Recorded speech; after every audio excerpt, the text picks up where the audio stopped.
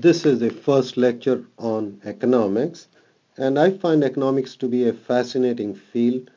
It covers a lot of areas, and in a way, I consider this a mother of different subjects. And look at the following. Some of the areas that interest me are: why do people migrate from one part of the world to another? What are the consequences of this action on the host country where this person has moved to, and also the source country where this person comes from? And another area or a question which has been on my focus is: why are some countries richer than others, and how can poor countries or not so rich countries become richer over time? And the same question could apply to individuals as well. There are rich and poor people in every society. How can a poor person become rich? Another area which really fascinates me is: why do prices change? Why are they high? Why are they low? Because once we figure that out, we know we can buy goods at a lower price and probably sell them at a higher price and make more profits. Now, there are different questions in economics that we can look at, and what interests me is definitely not an exhaustive list. So what does economics encompass? And this is what I've found as the most general definition of economics, and that is in the next slide. Now, economics is the study of use of scarce resources to satisfy unlimited human wants. This is the most general definition of economics that I have come across. And there are different parts of this definition which require explanation. So let me just focus on those parts. When we use the term human wants, what we have in mind are simply desires or wishes which are not constrained by financial variables like income and wealth.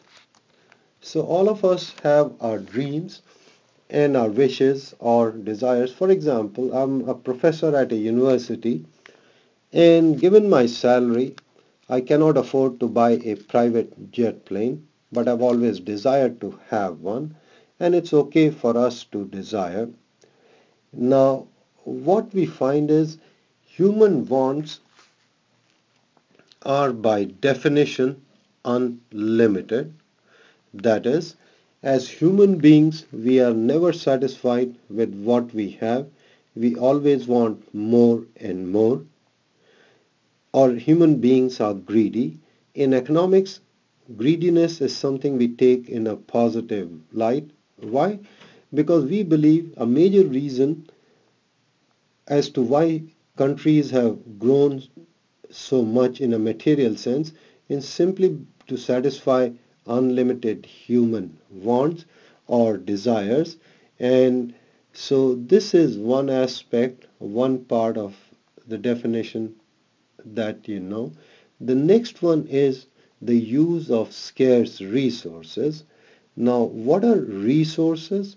Resources are just factors of production or inputs that we require in order to produce goods and services. Now, what is a good? Good is something like a tangible. You can touch and feel it. For example, tables, cars, clothing, and so on. Services are intangibles, and like you have services of a teacher, services of a hair cutter, services of an insurance agent.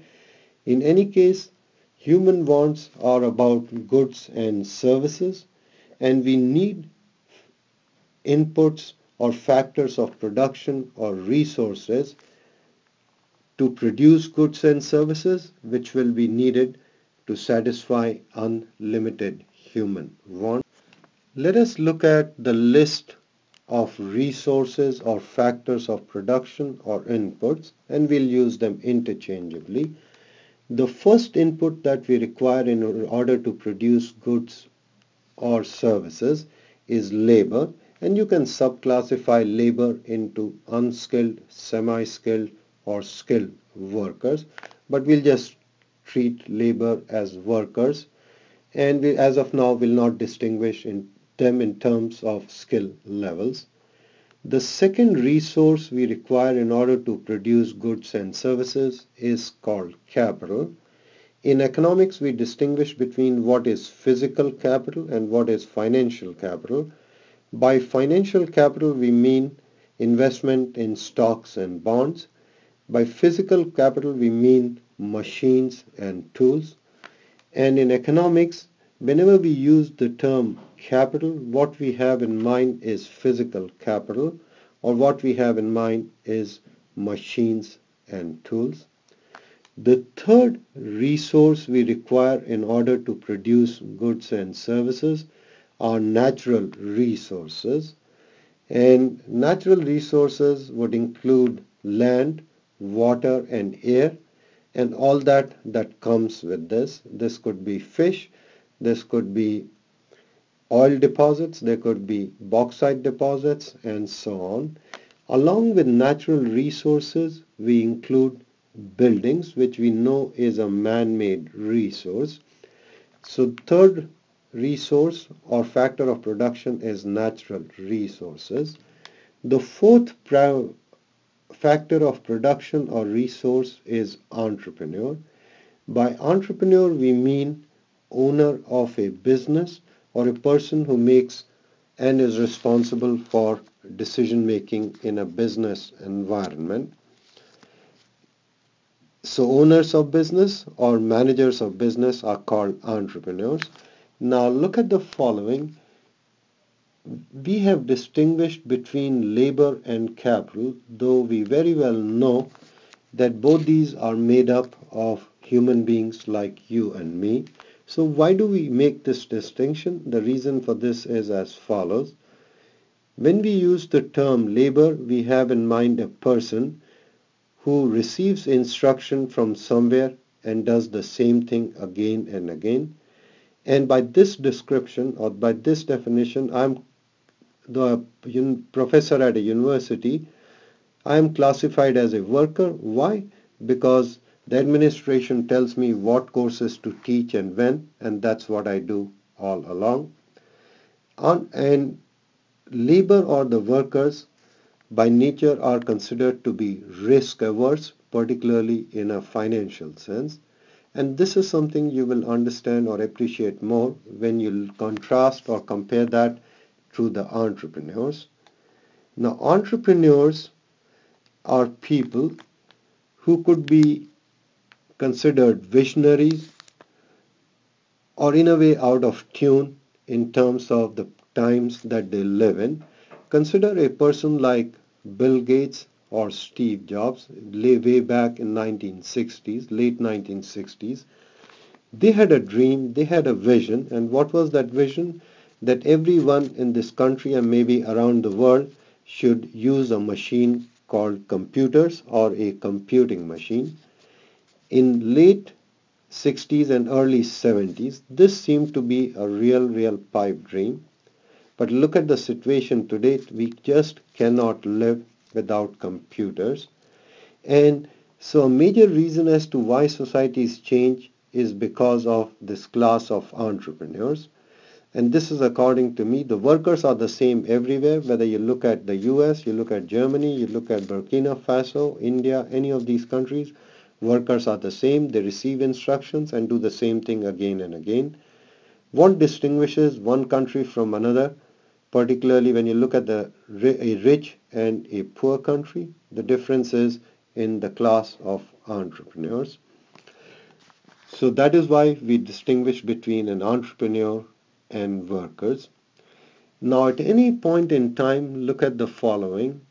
We have limited supply of resources or factors of production, and these resources are limited in relation to human bonds, which are unlimited, or in other words, the resources we have are scarce in relation to unlimited human wants, or there is scarcity of resources.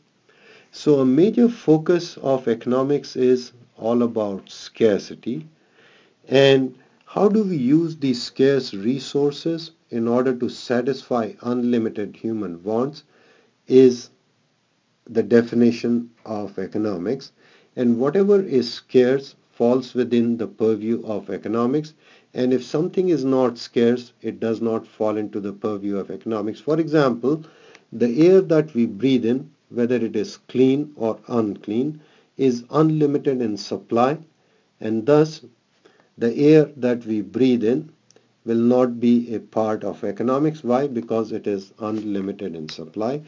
Another thing you should note is the following. Whenever we have scarcity, that resource or good will always have a price, and the price associated with workers is the remuneration of workers, and we can call this wages. The price associated with capital or machines, let's call this rate of interest. Why do we use rate of interest as the price of capital? The reason for this is really simple. We believe most of the machines are bought by borrowed funds or through loans, and the price of borrowing money is the rate of interest. So indirectly, rate of interest becomes the price of capital. The price of natural resources and building, we'll call this rent, and the entrepreneur's corner profits. So this is a systematic classification of resources, and this is something we will use all along. And so once again, what is economics? Economics is how we use these scarce resources to satisfy unlimited human wants, and that is the focus of economics. Now the subject of economics has two sub-disciplines, one called macroeconomics. Now macroeconomics has an A, and I take this to stand for aggregate. So when you study or analyze economic behavior of aggregate of people or group of people or a collection of people, you are in the realm of economics. And very often we use the term economy, and whenever we use the term economy, what we have in mind is the economic system that prevails within a well-defined area. For example, if you want to look at the economic behavior of people living in the US, what you are looking at is the US economy. The other sub-discipline of economics is called microeconomics. Micro has an I, and I take this to stand for individual. So what is microeconomics? It is the study of individual economic behavior. Now, when you are looking at the economic sphere and you look at different individuals, they could be classified as consumers and producers or sellers.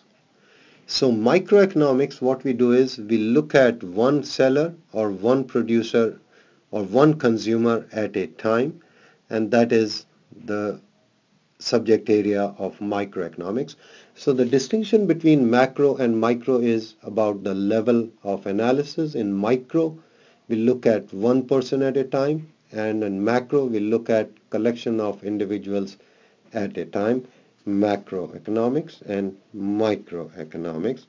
And then in economics, we have a number of specializations, and they could be on the macro side or micro side. For example, I'm considered an international economist because that's my interest, and I'm on the micro side, so I look at one country at a time, microeconomics. This concludes our lecture on Introduction to Economics. Thank you for your time.